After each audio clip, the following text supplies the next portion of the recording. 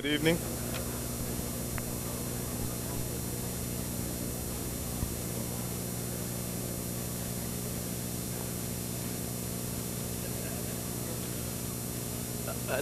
I'd like to welcome everyone to tonight's lecture on behalf of the students and the faculty of SCI-Arc.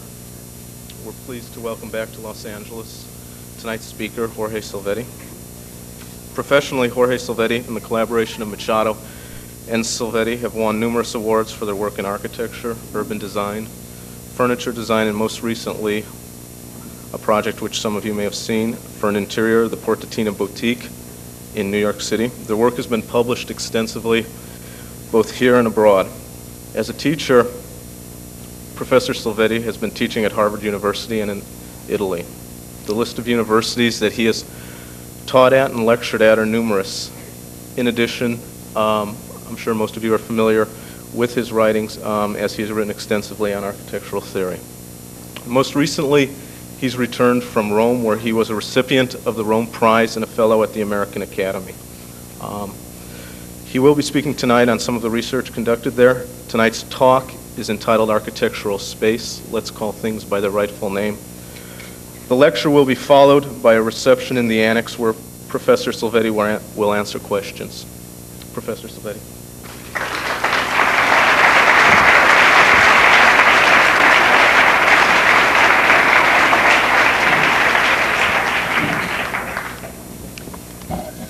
Oof.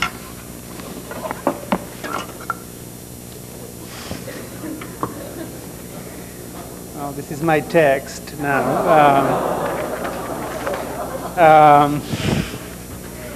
I need 1 minute here. This is my second time. I was here 3 years ago, almost to the date, and I said I had to remember that the podium ends before the screen because I almost died, but I didn't remember this, so I'll have to come a third time to do it well. Anyway, I'll tell you what I'm planning to do tonight because it's a strange type of lecture for me. I was fascinated by the subject of the lectures, of the series. I was honored to be included among some of the participants that I regard and respect very highly. And at the same time, I found the subject matter very difficult. I must correct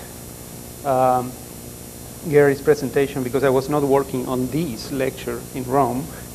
I've been working in this lecture not for too long, in fact. And I will address that issue from the perspective of an architect, a practitioner, a designer. And that will probably take, I don't know, 30 minutes or so. And then drastically, I will move into discussion of one of my projects that I think will be very relevant for the discussion for the subject of the lecture series. It is going to be drastic in the sense that I will try not to make a direct correlation between the two. In fact, one of the problems I found with the discussion about space is that very attempt to correlate different kinds of discourses. Changing concepts of space in architecture and in art. I don't have one to propose for you tonight, a changing concept. I must confess that at the beginning. And I have doubts that there is one. So I will not talk about new concepts of space in architecture. I will talk about how we talk about them, because I think that is a key issue to understand some of our predicaments today. We speak, we draw, and we write about space. And we do this as we do about a lot of things. To talk about new concepts of space is always I find as I begin to read and prepare for this lecture is always to talk about drawings, to talk about paintings, to talk about writings, which is in the end to reflect on systems of representation of space. Rarely we talk about space itself. In doing this, in talking about representations of space, about drawings, about paintings, about writings, in part, important boundaries are blurred, sometimes forgotten. And so the discourses on space, most of the time, are based on metaphors that are forgotten, and where we tend to substitute one language with another.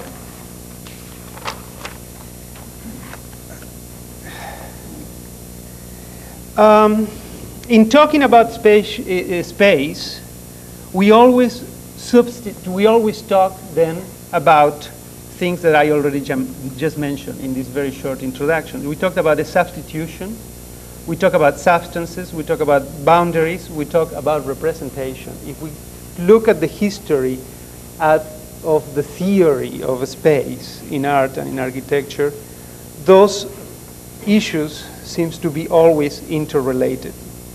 And I found that the best way to start for not a scholar, but somebody interested in theory, is, like with so many things, go back to the early foundations of modernity in the Enlightenment, and probably look at Lessing and his work on, it's called the Laocoon, where he inaugurates, in a way, the modern polemic about boundaries and about the discourse, a certain particular discourse about space.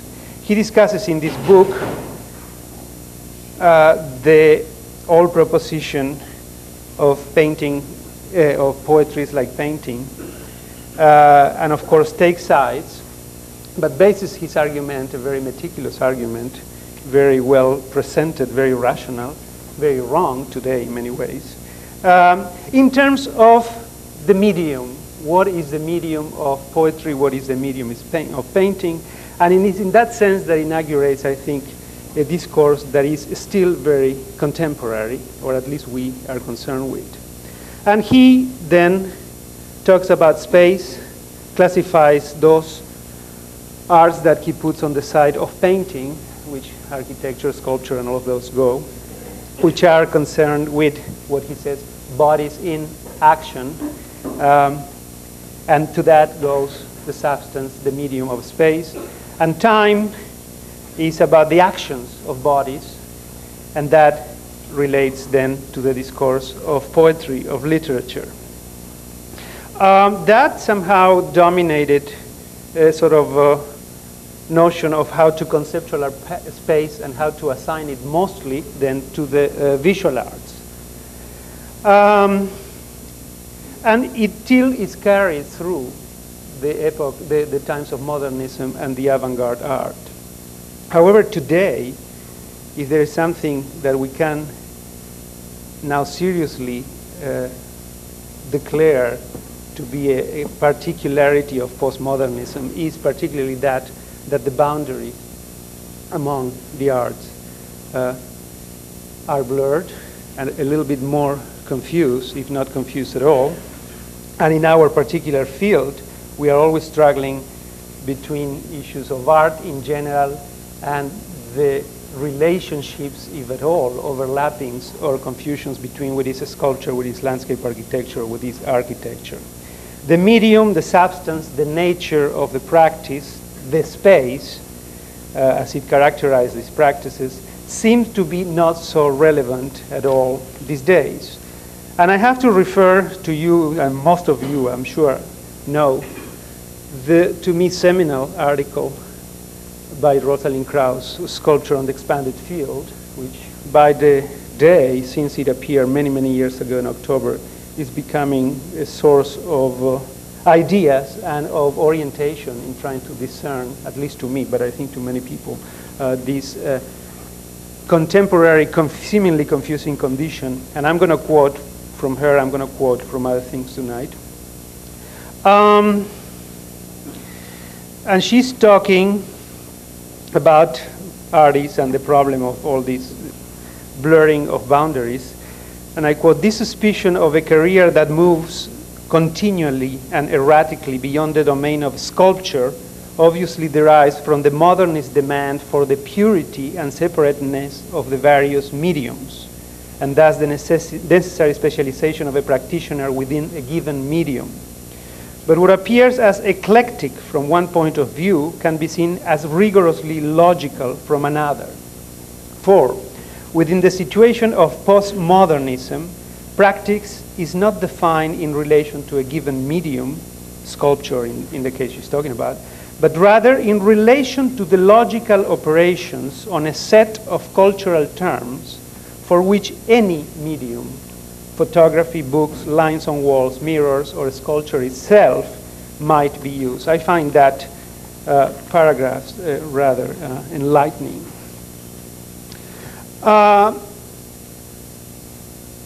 Architecture then, and I endorse in a way this view, can be one medium for those logical operations on a set of cultural terms, as you said. And I agree with that. But then I think some things follow from here. If architecture can be the content of art at specific times, at opportune times, and not artistic ideas be the content of architecture, because I think that's what she's saying there. If, at the same time, some of you, like me, still insist on being architects all the time, not only on those times when it's opportune to be an artist, it seems that we can focus on the problem of architecture and space independently from artistic considerations, which is easier said than done. I propose to approach issues of medium, of boundaries, of representations, etc., because I do think they finally all converge into this problem of space, by stopping, if you want, by suspending, a sort of a general picture of architecture, stopping for a minute at the moment of creativity and see what we actually, as architects, do. And then how it is that what we do exists independently of us. That's a question that any artist obviously should ask of his work.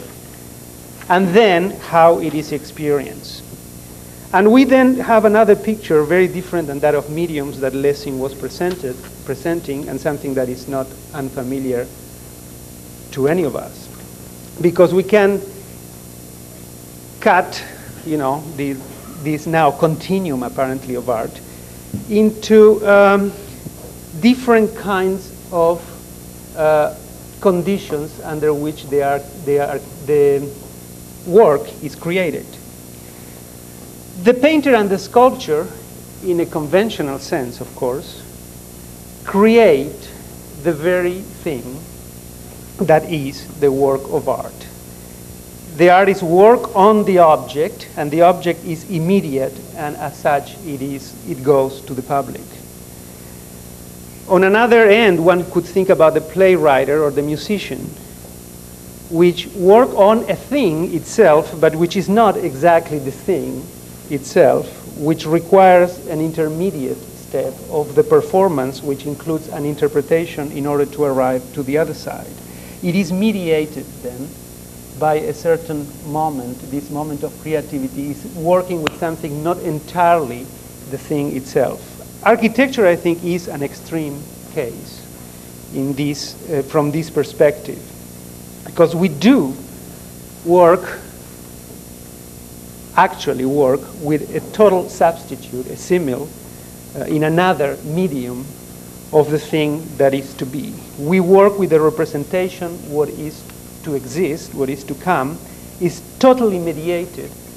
And besides then this substitution in the moment of creativity by another medium of what we intend to do, besides that, the object itself in space and time is deferred. So we have substitution and deferral as two ingredients that indeed complicate the matter of the moment of creativity in architecture.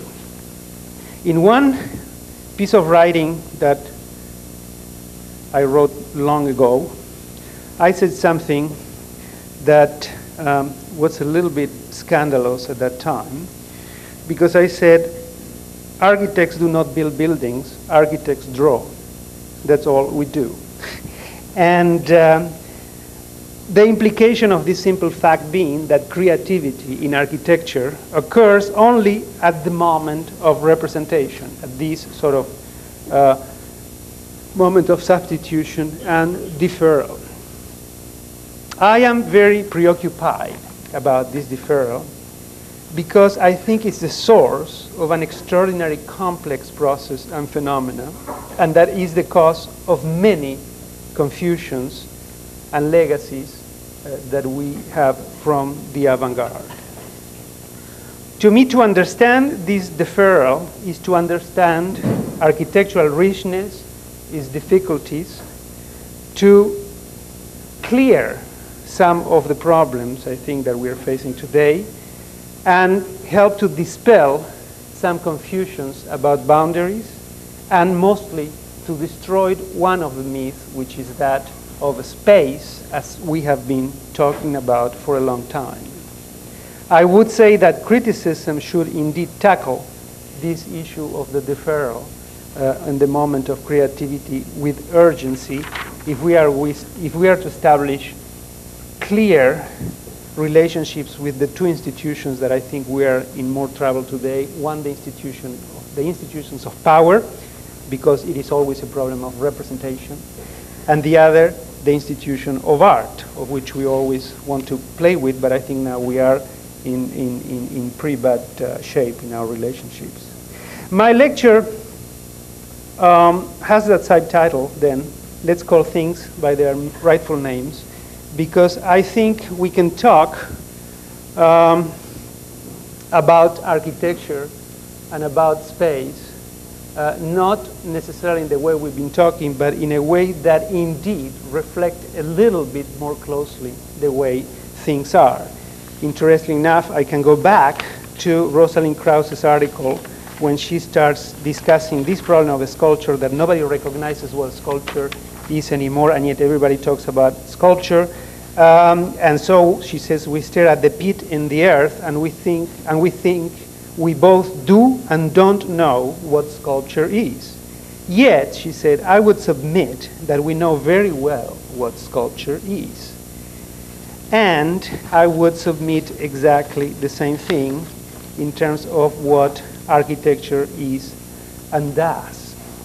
Let me then reiterate what I've been saying many times lately and writing, that architecture happens to things external to the mind, in artifacts that we call more often than not buildings, which are the result of a decision to make them and to make them do some things defined a priori, irrespective of whatever new things, purpose, or discoveries one might find in the process of making them or in experiencing them.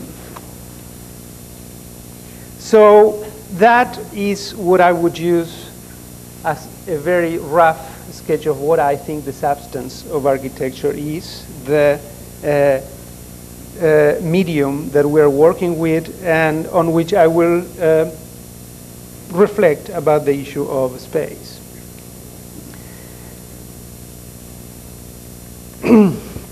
And yet, as one thing we have to establish, not to sound too retrograde in this presentation, is that while sculpture can say, well, we are, what we think we mean by a sculpture is something that was historically bounded and had a kind of period in which it was true, but is not true anymore. The institution of architecture, I think, is not necessarily the same case, although some conceptions of architecture obviously are historical bounded. The fact that architecture, if we understand it in that line or from that perspective of buildings, that architecture is involved with the social discourses of use in its widest sense make it not a choice. From an architectural perspective, then, I recognize simply two types of conditions that generate two different, truly different types of a space. We should have the first two slides. And I'm not going to say things that are too difficult to understand, because you know these things very well. The other one? Okay. And I go back to very basics, to the idea of the bearing wall and the column, which to me, the passage from one to the other represent the major and substantial and fundamental change in the nature of architectural space in the history of architecture. And I don't need really to comment much on these two slides, on these sets of slides, because you know where they're coming from and you know what they are expressing, the different types of spaces. And this I'm saying, I'm talking from an architectural point of view, which is, I suppose, the way we should be talking. Because once we move a little bit aside from this pure description of the conditions that allow the creation of a space, in this case, there are static conditions, construction conditions, and material conditions, of course, we enter into those other discourses that we like more than these, which are all the metaphors, in which we begin to talk about the different nuances, the different types of spaces, of continuities, hierarchies, of spaces that are more dogmatic, spaces that are more accommodating, spaces that are perspectival, spaces that have narrative, all of these four cases obviously relating to the idea of the bearing wall, or spaces that are static or dynamic or free or organic. Of course, all of these are these qualifications that we need to express the differences between these spaces, and they are all things, as I said, we like to do, but we tend to forget. And I have had discussions about whether, with a very respectable historian, about whether the free plan of Corbusier was free at all or not free. I mean, and what we were talking about, I mean, it's just a space. I mean, it's not, that doesn't make anybody free or less free. It's just the way it is, and one can talk, uses those things to express a certain condition of materiality and allow to do some things that in relation to other things, one could choose the metaphor of freedom. But what I'm trying to point out is we resolved all these discussions about space at another level, in another language, with other discourses.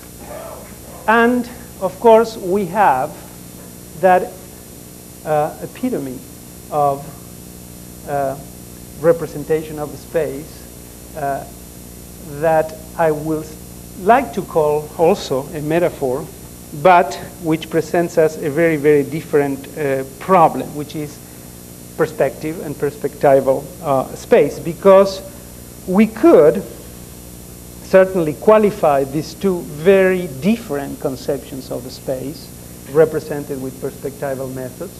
The one on the right, one of the stage that's by Serlio, this a perspective by Viviena. One unmistakably representing the space of humanism, the one-point perspective. The other, the space of the Baroque, the space sliding out of the frame, opening the long distance and not really converging anywhere, but rather escaping. And that more modern type of perspectival representation chosen at a certain time to represent, again metaphorically, a certain sense or a certain vision of society.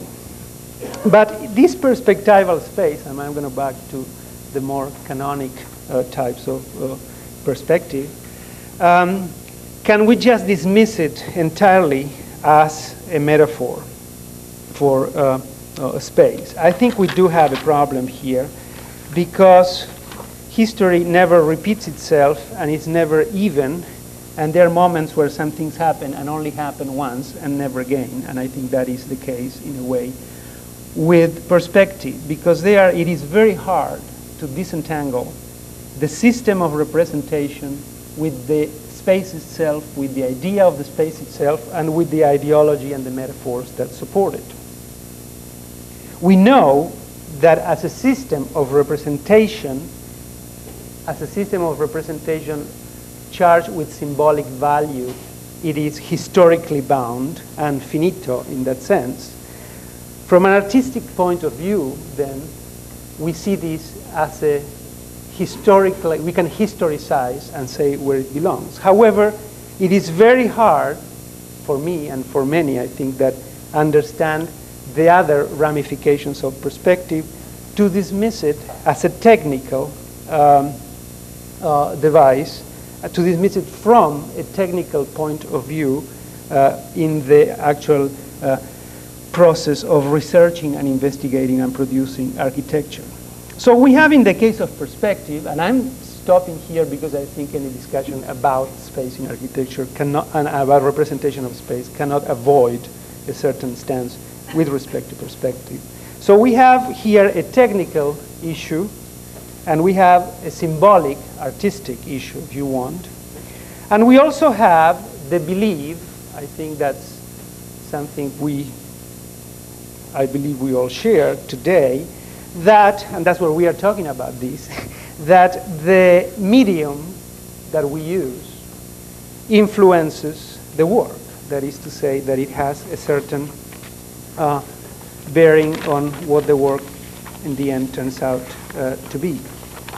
And I have written about that more extensively, about the issue of perspective, and I would like to read for you a long paragraph because I think that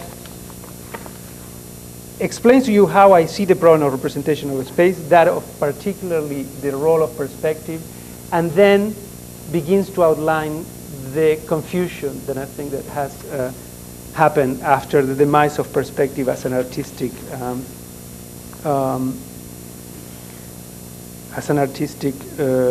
sort of symbolic system.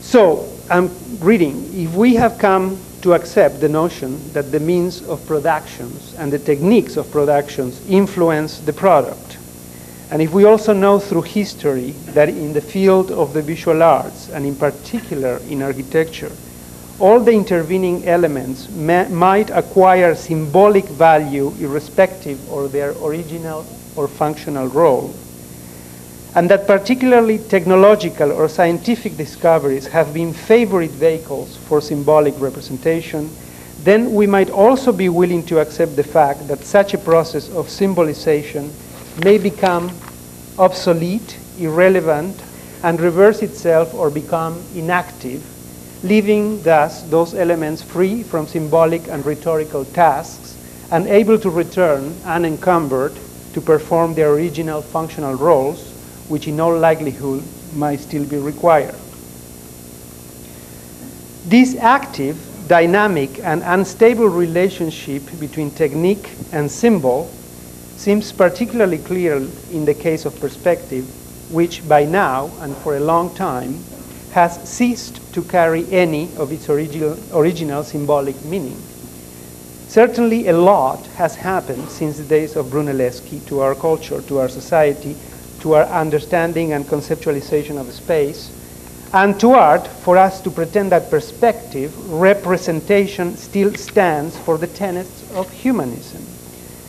And yet, unlike painting, where the issue of representation of space was the issue, and a reiteration of illusionistic, Renaissance-like perspective may not add anything to its history and evolution, in architecture, the representation of a space is a means to an end and not its substance. And the discovery of perspective, irrespective of the ideological connotations that it acquired at the time of its inception, formalized a technique of representation that has become indispensable ever since.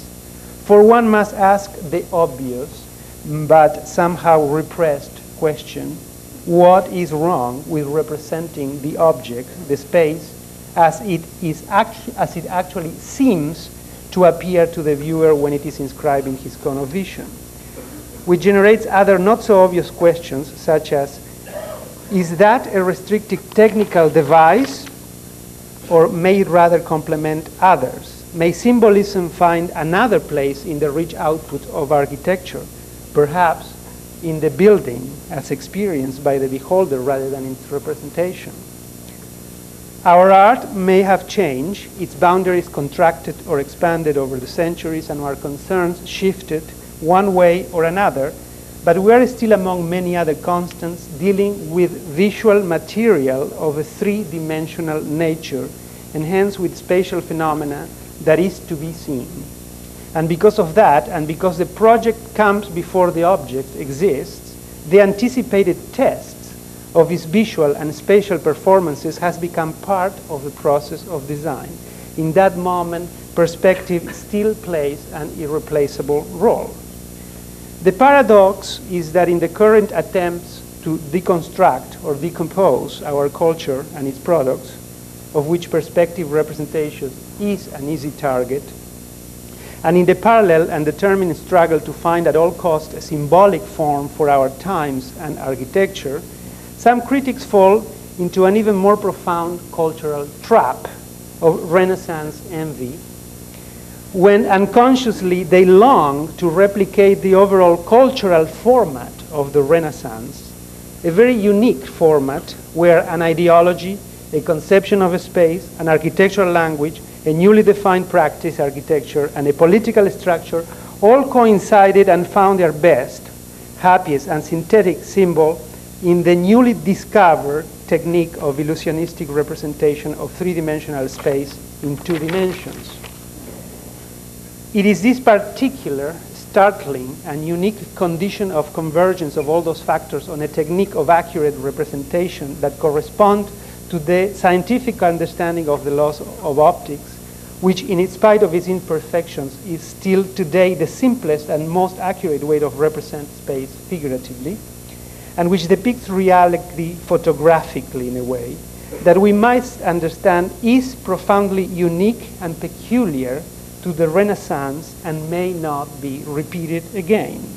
These understandings will leave then perspective as such, as a privileged technique of representation of a space that was discovered once, that still serves successfully to investigate some important spatial conditions in the process of design, although it may have no relevance anymore for the artistic and symbolic representation of a space. I think modern architects have no problems in showing that dual condition. Here we have Hilbersheimer using both, one certainly to convey the symbolic, other to convey the more illusionistic one. And Elitsitsky, and let's leave this here on Corbusier, shifts from one to the other with no problem whatsoever.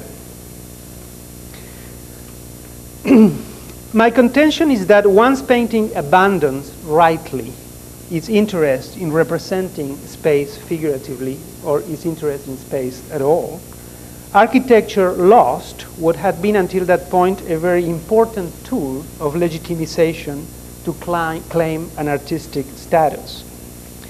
Architecture was left with a technique that artistically had no value, was perspective, but that technically had a lot and still has.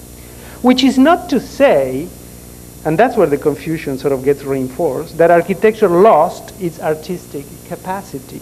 It is that it lost a kind of parallelism and conversion and coincidence with the practice of painting. And this is so because the architectural drawing cannot escape a reality. And I'm saying things that are very simple, but I think one needs to say them, is that the architectural drawing is always figurative. It always has to represent something that then has to be done, so you have to establish a one-to-one correspondence with that if the object is going to exist at all. architectural research must use drawing, painterly research, I mean figurative drawing, and of course research in painting does not need that, which is, I think, the source of great confusion, of great mistakes at the very origin of modernity. To make a long story short, I'm going to just jump to this, which is precisely, because I think it's a very intelligent proposition. This is the Ohio Visual Centers of Peter Eisenman. And let me leave the other, oh, excuse me. I have to go back. Oh. Okay. And no. That one doesn't work.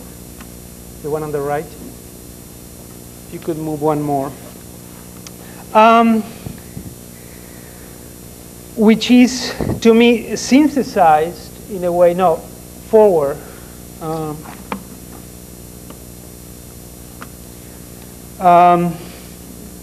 This problem of the nature of the drawing and its existence, and what it is, how it is used. The idea of the rotating grids, for instance, which is definitively, in my view, well, first one of the diseases of our times,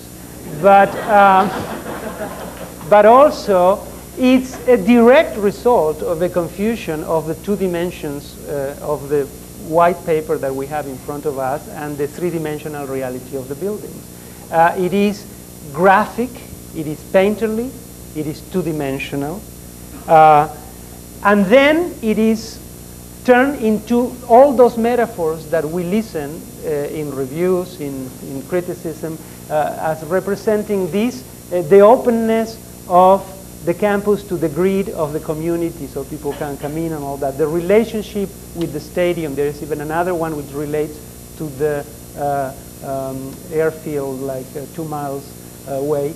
And I think I know this is a very not only popular, but very much believed way of generating architecture. I don't want to judge it. We haven't seen it. It's under construction, and I'm glad, because I'm going to go and look at it. I might be absolutely wrong, but I have my doubts that this is the way of generating architecture space. And I'm pointing this, and this is the only example, because I'm going to finish very soon, hopefully, with this introduction, is what to me is a representation then of this mistake that happens at that moment when one loses contact, that kind of convergence with representation in painting, but one gets continuously fascinated by the work of painters and continues to do and replicate their same research in architecture.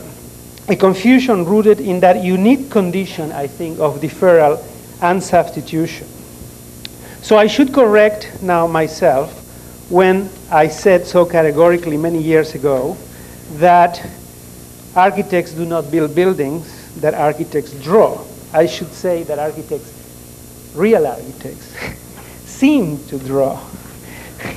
But what they actually are doing is they are seeing the building through those drawings. And my last quote, again from myself, when I said about what I thought of my own drawings. I continue to see through the paper and into the imagination, which is to say that the drawings that I do are two-dimensional representations of three-dimensional things that want to exist, that are concerned with space and its occupancy, with materials, with dimensions, with the human body, with gravity, and with the fact that they will be seen by the eyes of many moving about them in particular locations. I think we should accept these conditions and sever, if necessary, the ties with paint and sculpture with no shame, if they are of no purpose to the production of architecture as, in a way, I see it. I mean, that's what I think we should do.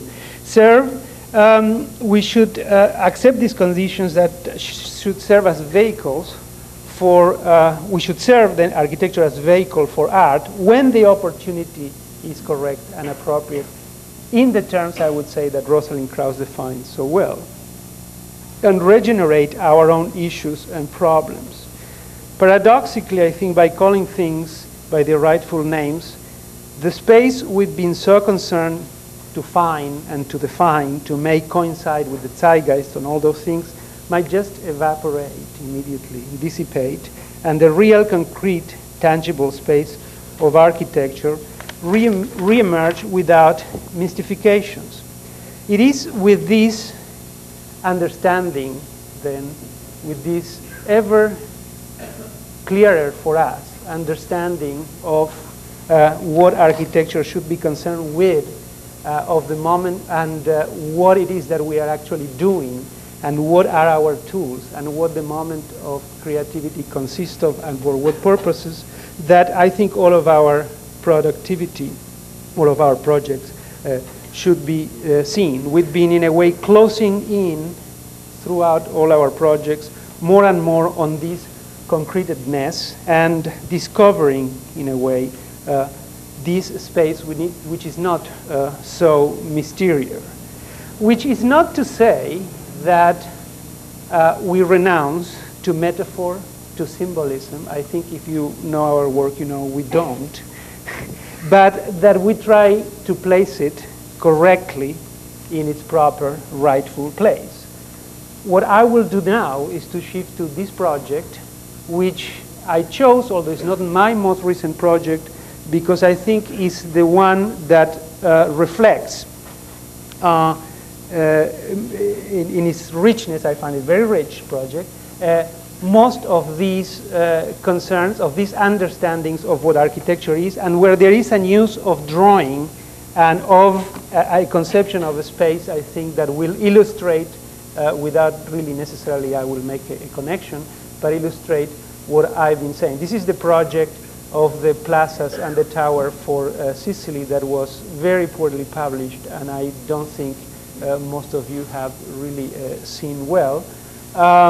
And the other reason is that, and this is a little bit of advertisement for my firm, that my partner is lecturing at UCLA in December, showing our latest work, among which there is an entry for Pershing Square that you should be interested in seeing. But anyway, that one, okay. We should move them together, okay?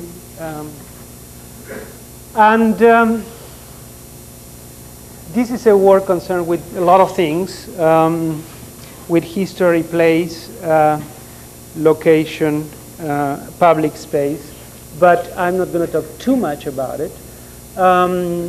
It's a commission I got 3 years ago in Sicily, in the very center of Sicily. You see that city, Enna, and right up the city, small town of Leonforte, which is where the commission is.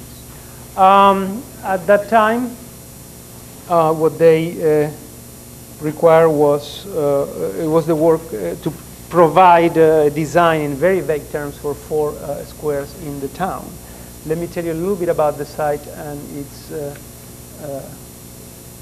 conditions. What you see here is the landscape, characteristic landscape of the area around the town of Leonforte. This is the center of Sicily, very different than the coastal areas, which is where most tourists know. And what we're seeing are these, on the right, 2 cities, Enna, the major one on the left, and again here on the left in the larger picture, and Calacivetta, the other one across.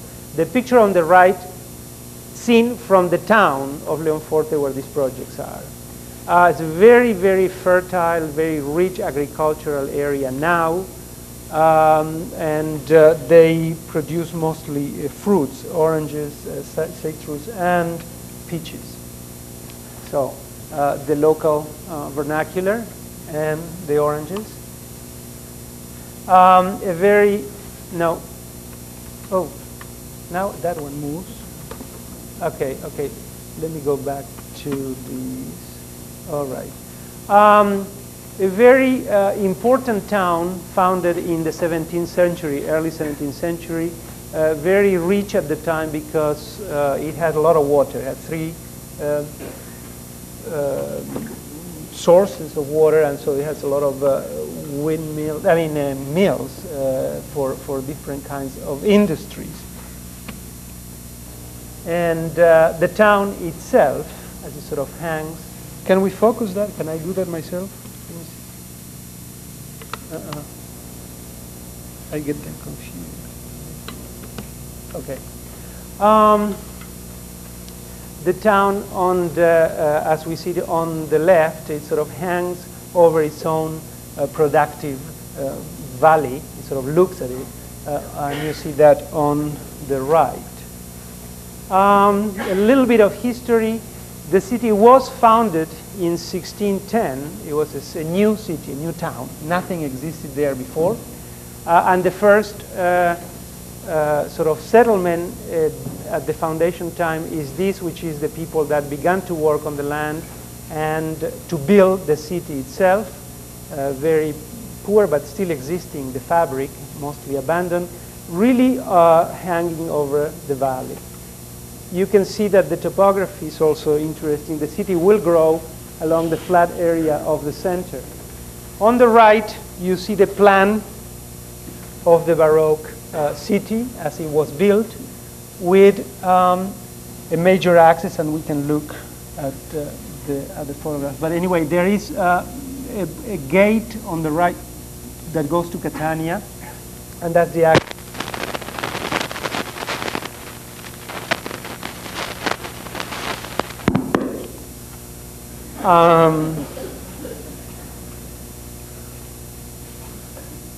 That one is not working on the right again.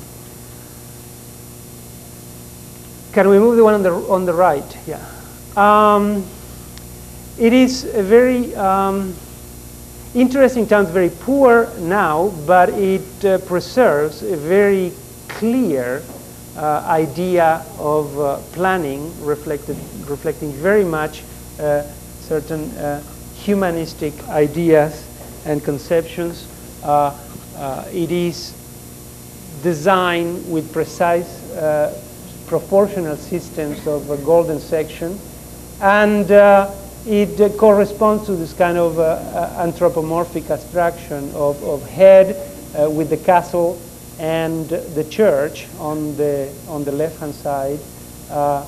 The center, which corresponds to the navel, and the stomach, I suppose, is the market, produce market used to be, and at the bottom is the gate to Catania.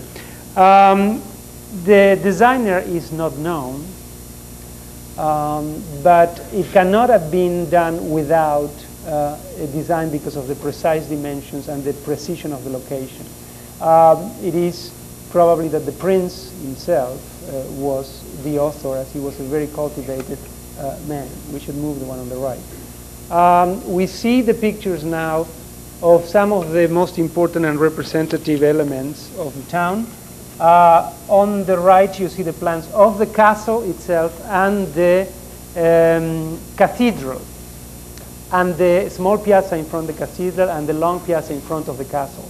Very atypical for those that do not know Sicily, the location of those two elements in relation to the piazzas, but one finds a lot of precedents in Sicily itself of these piazzas, not necessarily on the center of the main axis, but to the sides, and the buildings not facing each other. You see a view now of the palace and the castle on the left, of the church and the castle. Details, the cathedral and the palace. The palace is in total state of disrepair. And the long piazza of the stables, the palazzo on the left and the stables at the end, that building that you see on the right without a roof but with very important facade for this town. A very long plaza with a very important perspectival effect. Here we see the facade crumbling of that particular place where the stables used to be. This was a very famous town for its horses. It's written in many texts and reported by very many travelers in the chronicles. And these were the stables where one finds today, you know, they dispose of their cars. So it still more or less maintains a certain persistence of infrastructural function or whatever. Very noble facade.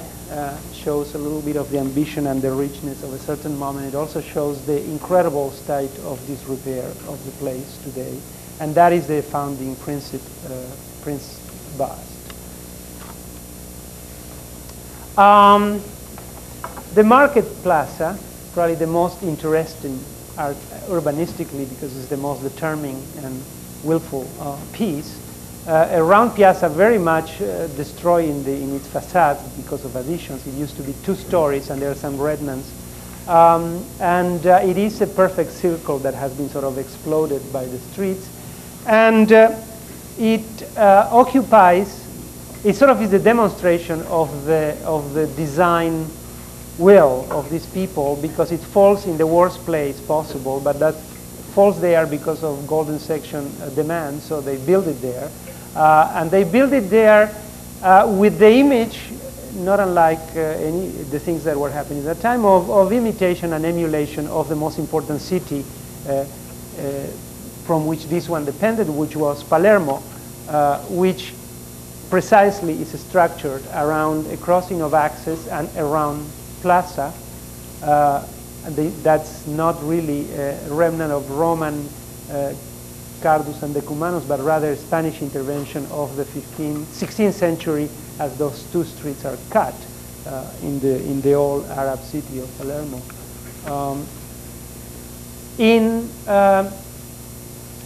Here, I'm saying it falls in the worst part of the town because, as you can see, the transversal axis exists, but it cannot be really transversed very easily.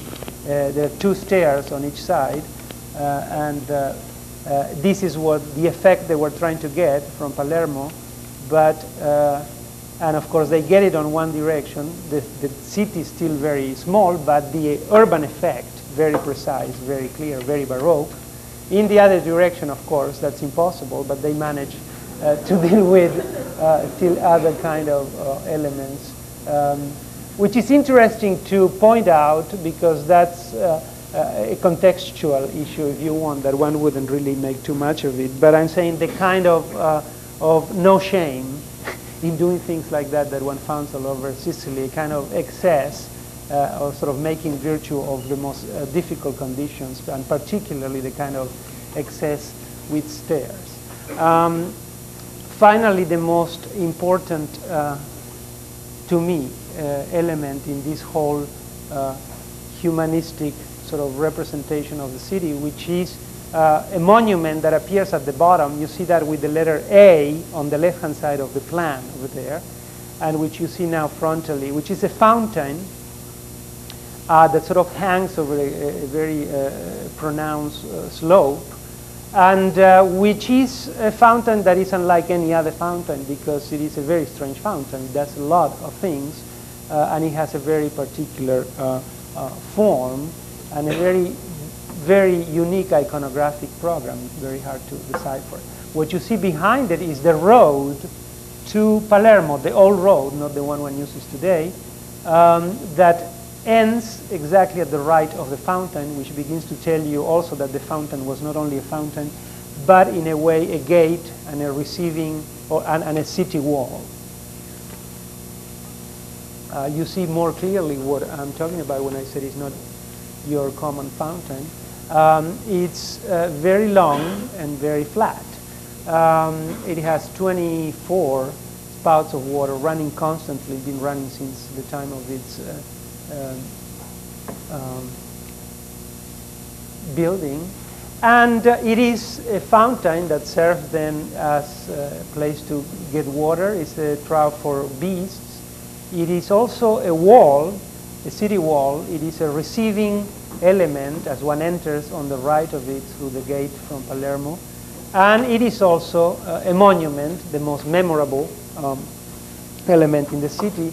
But what it does, in addition to it's pretty huge, is that the most interesting thing, it is that it is an optical device, an optical machinery that controls the views of the territory, the agricultural land on which this city depends, and by controlling it and by bringing it back to you, it sort of establishes a very, very unique and strong relationship between the two. It makes them, in a way, closer. It makes them even more present rather than a natural condition. It sort of brings it to you by cutting it out in a very particular way, in a very strong way. These things indeed impress me very much. And until up to this day, I'm in a way fascinated, very much attracted by this artifact, this machine that is so odd, so strange, so excessive, and so complex, and that does so many things, and all of them so well. And it is almost like an apparition in the middle of the landscape. And it is part of the landscape, it's part of the city. These are the doors. That's the gate to Palermo just next to the fountain. And on the right, the entrance to yet another surprise, which is that at the times of the prince in the 17th century, right below it, there was one of the first botanical gardens known, also reported in many books and chroniclers of the time. The garden as a botanical garden has disappeared, but it's interesting to notice the continuity of these type of functions, as today a vegetable garden still is there. Probably the greenest part of the whole town is privately owned, but we found under it still the remnants of that garden with fountains and nymphaeums and things like that. It is to this rather strange to me but fascinating place, really and truly remote, even from what we know more about Sicily. I mean, to arrive here is not easy, not necessarily in terms of transportation, but through the different accommodations one has to make in one's mind. It is to this kind of city and what happened to it after that we were called to intervene. What you see on the right and what you see on the left is the history of just about every city in Europe. The typical, pragmatic, reasonable 19th century expansion, breaking the Baroque axis and beginning to take over the plain area that used to be the school of the equestrian school. And then the contemporary current situation with the sort of building of housing units and the most sort of sporadic and clear development that still goes on. Also, like in most of these cities in Europe, there is a problem of what has happened to the city. The historical city is still there, it is very attractive, but everybody's moving to the new part. The center of the town, the center of activities, it is a very poor town, is this area. Can I walk? Around there. So there, those big white holes.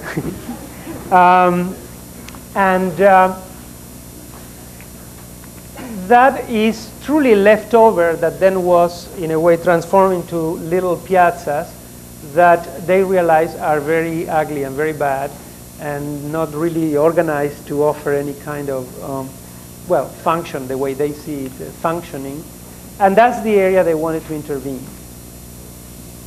You see now from one of the neighboring hills that particular area.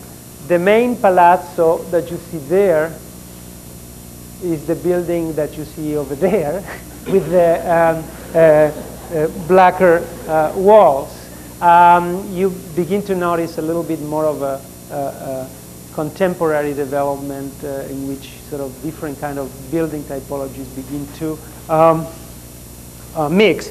What we were asked really to reorganize these piazzas, and in fact there are 3 clear ones, the one at the very bottom, squarish, the one on the right that has that sort of handle, that is the largest one cut by the main street, and then the long one with the church at the top, more or less in the center,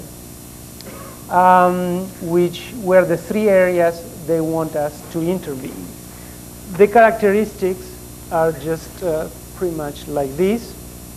That's the palazzo, the only building with presence in the area that could more or less sustain or support a public space. And the other one on the right, that picture should flip-flop, but doesn't matter, where the church is, and that's a sloping ground and then turns into the stair, which gives another kind of conditions. These are views of the piazza itself, and then from the piazza towards the palazzo and the church on the left. You can see how much this thing is trapped in this valley, although this area is pretty flat. I mean, the presence of nature is very much there all the time, and yet the effect is always very urban, I would say. There is a small monument to the dead on the war, on the First World War, in that piazza. That's the only important commemorative element. And you see more or less the life now on that street, which is the continuation, the broken sort of continuation. And here we have a rotation of axes, so we have a problem of rotating grids. But anyway, all the activity more or less is there. That's the facade of that palazzo. The entrance, and establishes a very strong access, probably the only thing of importance there that one can grab. And then a building typology that, if you recall the plan, we're going to get back to the plan soon, that is very, very persistent, mostly in terms of dimensions. It is 8 meters, and it's either 2 or 3 floors high. It has a shop at the bottom, and they just go one next to the other. They're like townhouses, or they could exist by themselves. The other condition to remember, that's the main street. It's that we always have these kind of conditions with the mountains. And here we have the beginning of the project. And the beginning of the drawings, if you want. What I tell here is a story that is never as neat as it sounds, because things never happen quite that way. But in order to explain how things finally fell in some place, one has to synthesize a lot of analytical process that went through. And some of them are very intuitive. Some of them are just simple adjustments, if you want, to local conditions. That building type, 19th century building type that I was talking about, and the different kinds of conditions in which it appears. It seems to me that the 2 marks that unquestionable were to generate any project here were the ones that had to do with the main street. The diagonal red line is the continuation of the main Baroque axis, if you recall, from the larger plan, because the Baroque city ends at the breaking of that line. The other red horizontal one is the new street, the main street, but that continues. Traffic goes now in only one direction, to the left on that street, and there is only another street where one can go, which is the one at the bottom there. The rest are not usable for cars. So those 2 lines are, in a way, generators of all kinds of things. After that, an analysis takes us into taking some other decisions, both to understand the conditions of the site, but then as generators of the design itself. Dimensions and proportions. There is not so much of an issue of proportions here, but deciding on dimensions was an issue, how to draw things on something that sort of moves, how to establish certain parameters, dimensional parameters. Since the Palazzo was the only building with, as I said, a certain presence capable of commanding somehow a public space, and since we did not have too much to intervene architecturally, with the exception of that building, the long one next to the Palazzo that was to be teared down, we took that dimension of the Palazzo to start generating what we do in this case, which is a literal square. And by taking that square and that dimension into these other piazza and starting to establish relationships. Once that's done, what before was a kind of shapeless space begins to appear as a long kind of condition that, and the plan begins to have a certain intelligibility. Whereas on the square on the upper right, we maintain the axis as something to consider because of the palace presence and symmetry and the condition of entrance of the palace and the location of the monument on axis with that. On this case, as the entrance to the city, that street goes that way, this comes that way, is always through this corner. We rather mark the diagonals that they seem to be more representing of the conditions of the site. And this strip becomes a strip of certain contention. For a while we didn't know what to do, but certainly it does establish at least a certain order and a center between these two areas, which then coincide, as the monument is on that intersection, with a line that we trace that has not too much explanation now, which is the perpendicular to the diagonal axis that cuts also through there. The other analysis, as we mark some of these elements that begin to organize the site, is that dimensional condition of this building typology, that alternation between 6 meters of the streets and 8 meters of the buildings, that begins to give us a rhythm and to indicate other possibilities of building intervention in this case. These, looking at these conditions, which should not, and that's now my point, be understood as a two-dimensional game of graphics, but rather as lines that are concerned either with dimensions or with rhythms that exist, or with visual conditions, with lines of vision, visions that have to do with streets, with those kind of the perspectives of the streets, or with the conditions imposed by frontality of certain buildings, and conditions of diagonality as one experiences entrances into the area. So this is not a game, again, of composition of the plane, but rather a drawing through which we are seeing the actual conditions of the perception of the city. And from this we retain that kind of armature for the project on the right-hand side of lines that become generating lines for the project. The project, well, this is upside down, but you can make the connections. The existing conditions here and the proposed project. It is, in a way, very simple, and there is not a total commitment to some of the suggestions here, except that the square becomes it has a kind of volumetric intimation of a cube, because that plane becomes totally horizontal, whereas the plaza now slopes towards the bottom. The circular piazza is the one that takes on the job of dealing with the diagonals, and becomes also very three-dimensional as a kind of market. The head of the market, weekly market of Fridays happens now there on the two streets parallel to the main streets, and that is today the head of the market. So it's a fountain too. And as we do this, put these elements that are very primary, circles and a cube, we reveal a sort of a stratum of water.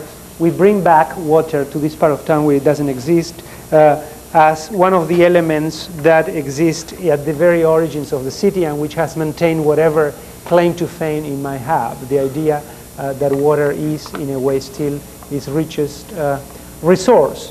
The long piazza serves as a connector between all these these two major public areas. And in that, we just put most of the trees. We emphasize that particular, exacerbate that length by putting, a particular type of trees on that, in that distance. And we use some figurative elements that, like the two statues of horses in very particular conditions, to pick up those visual lines that we had in our armature of the project, and to also refer in a way back to the origin of this whole area, which was the equestrian school. Some new buildings appear, like the one on the right, which replaces this one here, if you can flip-flop that over there.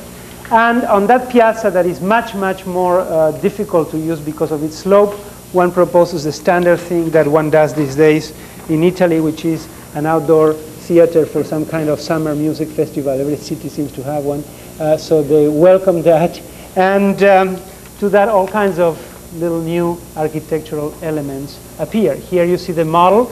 And the white represents all the interventions that we are proposing. And most of them are just interventions on the floor, really two-dimensional, like the ones on the piazza of the theater, Piazza Santa Annunziata. The long piazza with the long Washington palm trees is the place to sit. And there is another row of trees under that for the shade, which is not really represented in the model.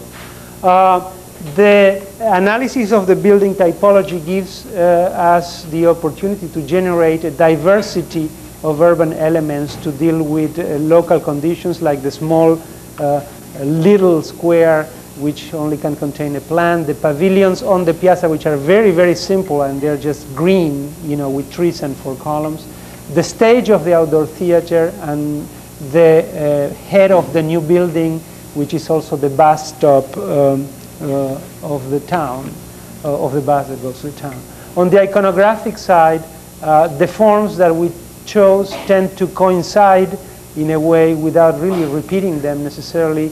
The ideas that exist in the old town, the cube, the circle, the long perspectival space, and of course what I'm reserving for later, the tower and its relationship to the fountain. You have to understand that this job we did with a kind of sense of frustration, because as architects, what we would like to do would have been to work in the old part of the city. There are beautiful buildings there to restore and to bring new life to what I think is a very splendid urban fabric. And yet we had to work on this with very little elements, and knowing that by reinforcing the public areas on the new town, on the new part of town, the most uninteresting part of town, one probably is putting, in the sort of kiss of death to the old center. So there is an attempt with the means we had at hand to, in fact, reestablish a certain tie with the old town itself and to regenerate its life from what we're intervening here, which is the main purpose in the end of the tower itself. I'm going now through these other images, and these are the elevations before and after, but they're very hard to see, so I'm just going to move now to this little creature, which is the tower. Again, this should be the other way. The tower that appears at that very particular point of those perpendiculars to the diagonal that hit at the center of the intersection of the axis of the door of the palazzo in the piazza. So is there then for a purpose. This is a tower, obviously. I hope you'll see it as a tower because it is the intention. There's a city that, unlike most of the other Sicilian cities that were colonized by the Arabs, this was not. This was founded long after the Arabs were left. Has no tower. They either have Arab towers or Lombard towers. So the idea of a tower was not an oddity here. And this tower appears,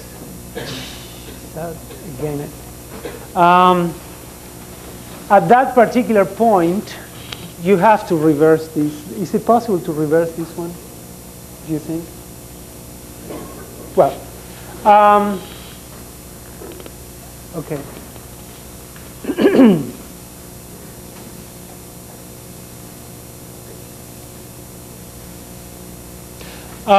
That point, then, the point of that right angle next to the church, the uppermost point in the center, which is then the point of the continuation of the of the Baroque axis.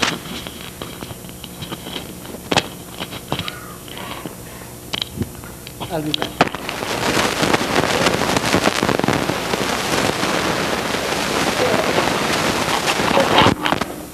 Okay.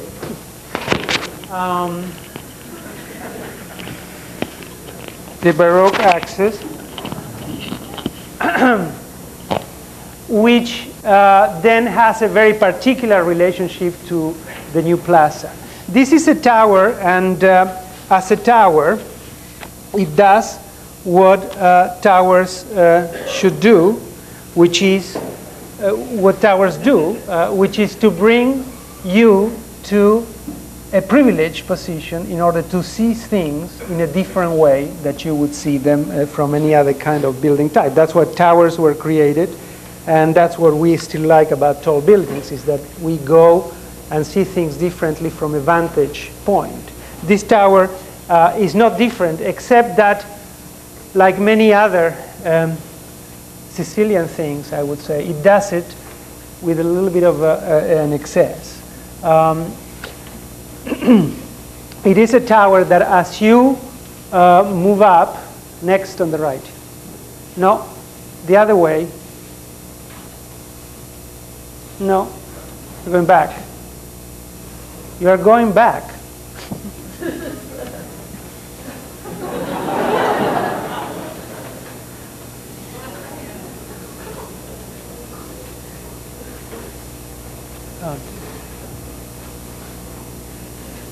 Forward. Forward. Oh, God. Oh, dear. What's happening? Okay. Okay. As you... Yes. Okay. Oh. Well, now it's...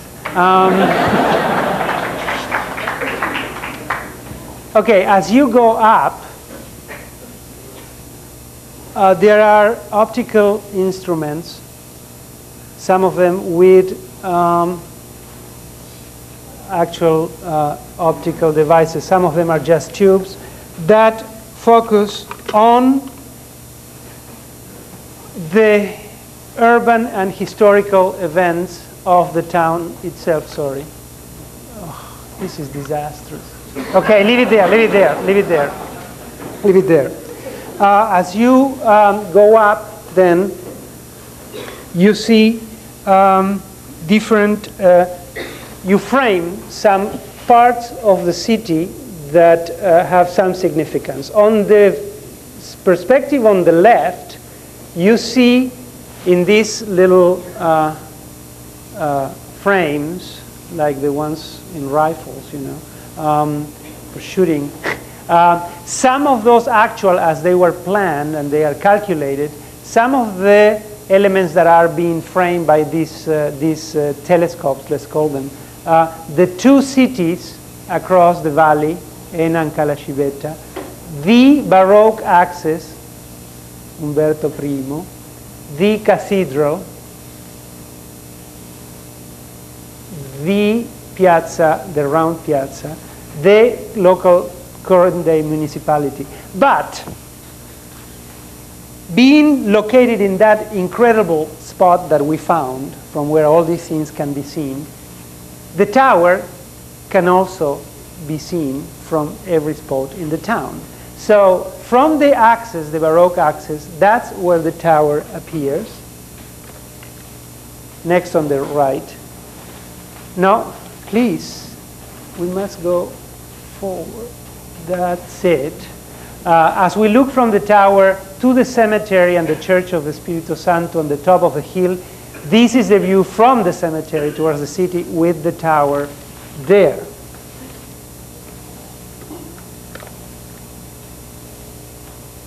Okay. As we look towards the convent of the Capuchins, the best, most beautiful church with a fantastic Novelli painting and very good sort of also cemetery, and from the church towards the tower. From the tower to Piazza Carella, that's it, where the monument is still there of the dead in the war. One of the horses at the corner as it looks now directly to us in the tower, and there the view from the piazza, from the monument towards the tower itself. There you see the cube and the fountain. From the tower to center stage of the theater, from the stage to the tower and the church, from the tower to the door of the church itself, and as one leaves the church, this is the tube that one sees. It's the only one that perforates the tower and goes through, so one should be able to see the sky as one leaves the church, which is very appropriate.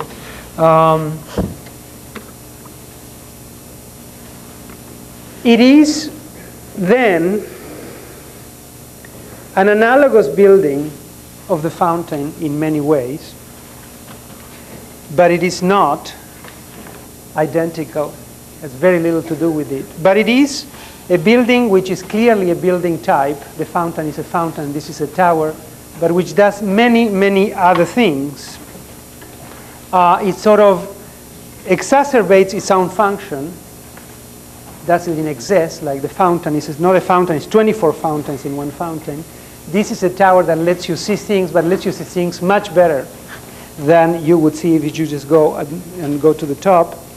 It is also an optical device, as the fountain is, in that in this case, it wants to put back together the whole city as it is now fragmented, and it begins to play that role, as the fountain once upon a time used to put together the valley and its productive valley and the city into one thing by framing these views. And to all of that, we had to do a lot of drawings. This is a drawing, unfortunately, that is almost impossible to photograph because of the detail, which is what I call deconstruction, the T-H-E, yeah? Construction of the tower, not deconstruction. And it's all the geometrical construction, and there are 3 scales in this drawing because the plan of the city is there, and also the scale in larger, and then the transposition of all the axes and the rotation of the that you can see over there of the tower in order to reflect, construct scientifically these devices that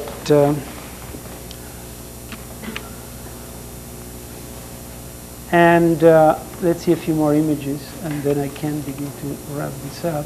And of course, the thing that interests a lot of people, and is probably the only one that is not so fundamental, but it's more of a personal story than any kind of iconographic attempt at make something very strange. But it is that, going back to the issue of dimensions, this tower had no dimension for a long time, and one day it was a little taller and another day was a little shorter. And one day, by those coincidences, on the desk, a drawing of the fountain that was being drawn at a certain scale was close to the drawing of the tower, and I began to realize they were almost the same dimension, and they indeed are. So I put one trace over the other, and it is as if they got sort of glued, and one became part of the other, inseparable. So I decided to engrave, as it were, on one of the walls the fountain, the most important lines of the fountain, you must understand, although this is the one that probably has been published, this side, it is the side that nobody sees. It's the one against the church. So it is really like a secret that the tower has about its own origin, but it's not really its most public part. But that's how it got there, to establish this kind of relationship, which in a way one should see as a very intimate relationship. One should not really disturb this relationship between the fountain and the tower, in that both share in a way the same purpose of putting this whole artifact of the city back together in one thing, and of being a monument, of being the most memorable thing of the city, of making the visit to the city memorable.